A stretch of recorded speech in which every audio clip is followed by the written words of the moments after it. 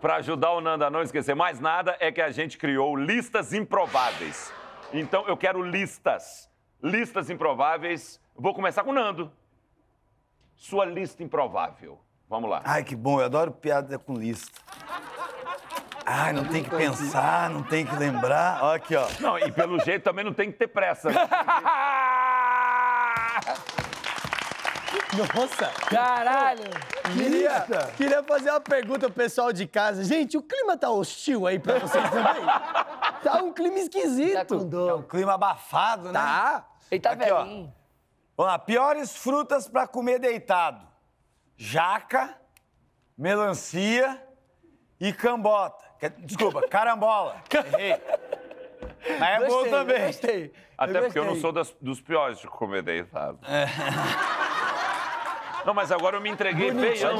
Tá, mas eu acho que o programa é pra isso. É pra isso. Entendeu? Pra se soltar. Alguém Mostrar tem um- mais lista? É só eu que faço lista? Não, vamos lá. Ô, Rafa, Melhores unhas.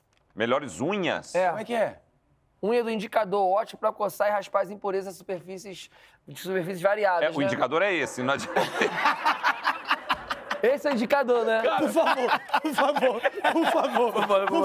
Eu fiz isso. 1, 2, 3. Muito bom! É muito bom. Calma, É bom demais, meu irmão. É muito calma, cara, calma. Eu tava muito vendo, burro. Eu tava vendo o dedo Meu ainda. irmão, é muito burro. Calma, isso aqui. Você pega o nível da burrice e joga lá pra cima. Qual o nome desse? Esse aí é Mindinho. Eu posso chamar de indicador se quiser indicar assim as coisas.